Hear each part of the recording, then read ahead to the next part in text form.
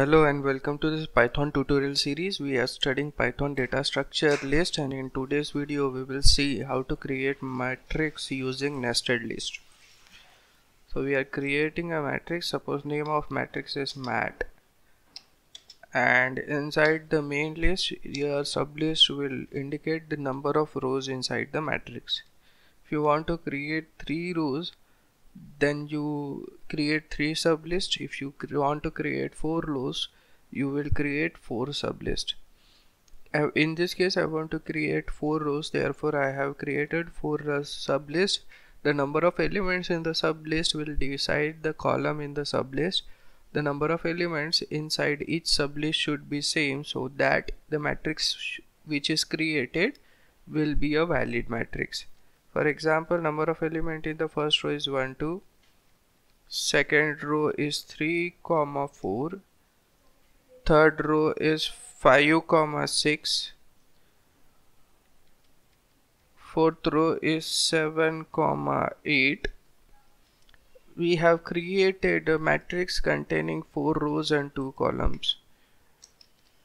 Now, if I want to access the individual row of this matrix, inside the square bracket I will give the index of the row. The 0th row will give you 0 index will give you the first row, 1 index will give you the second row, 2 index will give you the third row, and 3 index will give you the fourth row, because indexing starts from 0. Now if you want to access the individual element inside the row, then you can follow this syntax. What you can do, you can store in row in element. Suppose e is equal to mat of 0. This will access the first row and store it in e, means e contains 1, 2. We print the value of e, you see 1, 2, and if I want to access the first element, e of 0 will give you the first element, e of 1 will give you the second element. Or you can follow a syntax directly using mat. From the first row I want the first element, therefore first square bracket indicates I, second square bracket indicates the column, 0, 0 will give you 1. From the first row I want the second element, therefore I will write 0, 1, mat of 0, 1 will give, from the first row it will give the second element. Now if I want from the last row, I want the second element, index of last row is 0, 1, 2, 3.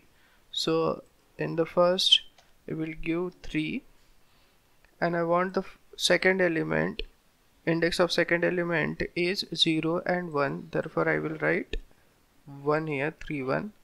It will give me the output 8. Click on the cell, run the cell, and you can see the output as 8. This indexing or referencing of the index can be done using for loop, means element of the matrices can be accessed using nested for loop. Syntax is for I, row in enumerate, and the matrix name, in this case matrix is mat, which is created using list, for j, individual element in enumerate,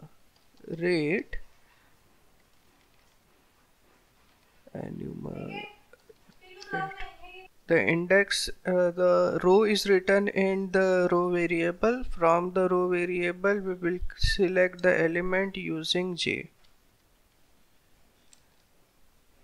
Okay, so mat has written index of the element and in row the individual row. J will return the index of the element inside the row, and ELE will actually return the element inside the row. If you are inside both this for loop means you are doing processing on element of the matrix row wise. So here you will have L. Here we are just printing the element. Print ELE, and you can see you get the output as 1 2 3 4 5 6 and 7 8. 1 2 3 4 5 6 and 7 8. To segregate the output, we insert one print statement. Then you can see that it is accessing row wise. First two elements are 1 2 3 4 5 6 and 7 8. If you want to see the printing matrix wise, then in the end of the print you give a space, so it will be represented, the printing will be represented matrix wise. You have 0 1 2 3 means 4 rows, 0 1 2 columns.